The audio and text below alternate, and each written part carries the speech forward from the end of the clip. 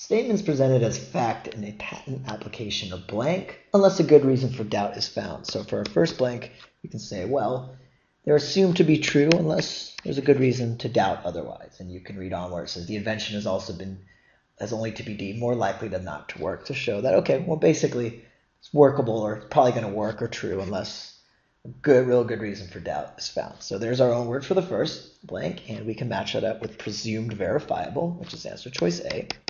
Then we go to the second blank. This one's a little trickier. And it says the invention has only to be deemed more likely not to work to receive approval, and although thousands of patents are challenged in court for other reasons, no incentive exists for anyone to expend effort blanking the science of an erroneous pattern. So we assume that they're all true, unless there's really a good reason. And we assume that they work because really there's no incentive or point for people to figure out or if the science behind the pattern is true or is valid. So there's no effort to what the science, well, to check into it, to check it out.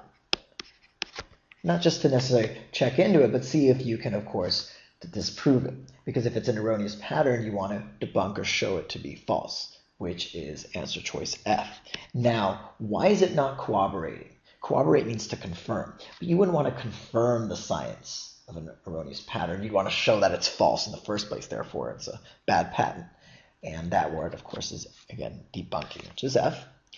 And then for the third blank, it says, for this reason, the endless stream of blank devices will continue to yield occasional patents. Well, if there's no one to check out these devices that do not work, then there's going to be eventually some of these phony devices are going to get patents. And so we want a word that means doesn't really work, is phony, not valid.